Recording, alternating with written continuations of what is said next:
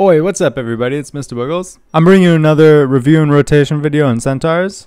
I really like this area, but I do find that there's a lot of spots where there's pretty much no mobs, so I thought that this would be a helpful video to help you guys out. Also, don't forget to like and subscribe if you like this kind of content, and I'll be sure to release more videos like this in the future. Alright, without further ado, let's get right into it.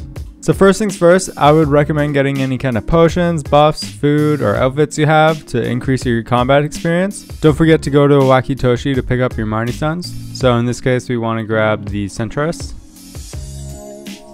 So next I'm just going to go over what it drops here. So go into your menu, go to Adventure, Item Drop, and then it's called Taftar Plains or something like that. Taftar Plains? Taftar Plain. It's a plain Taftar Plain. So you go into here. As you can see, it drops the Rokaba helm, Centaurus belt, which is really good. It's 10 million on the market. It's not bad. These gems are really valuable as well. You can see it's 3.5, 6 million, 3.4 million, 3.6 million, 3.5 million. So it's pretty good. Also, I would like to note that there are a couple quests right at this area that you can see. It's called Hazard. So if you go in the map and go find that person on the map, you'll be able to find a couple quests here to gain a significant chunk of XP. And I really like to start in this little top zone right over here. And I'll show you two different rotations in this video. So the first rotation starts at where my person is, right up at the top. And then go around these trees and you'll see two big mobs. And pretty much you just keep zigzagging along this area. And you'll see mob to mob the whole way. You just keep zigzagging. And then on the way back, I really like to go up a tiny bit, and you'll see a big mob here, and you'll see in the video where you start going up, and you just pretty much zigzag your way along here until you get back to the trees. And by the time you're back at the trees, the mobs will be respawned, and you can just redo this rotation. So this is one of my favorites to do. It is important to note that this is probably the area that has the least, like these two red circles probably have the least amount of mobs, but it's pretty much just traversing around the circle. And then my next favorite is coming all the way up here, going up this mountain area. You'll see a little area you can climb up on this side, and then from here you want to grab the big mob right here, and even right behind there is a pretty big mob. And then you go up the mountain, you keep going up, and you'll be able to find big mobs along the way until you get to pretty much the peak of the mountain.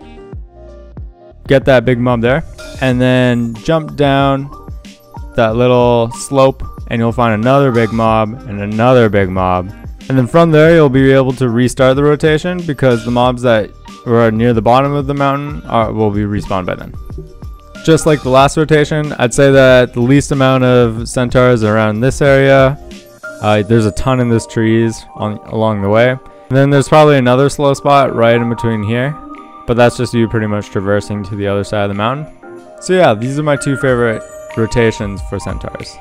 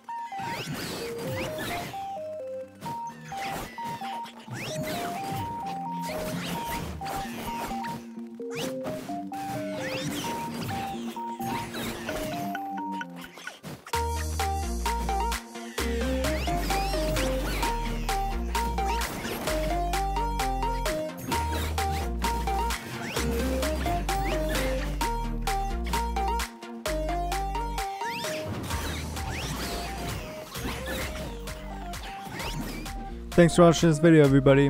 Don't forget to like and subscribe, and I'll see you in my next video. Have a great day, guys. Cheers.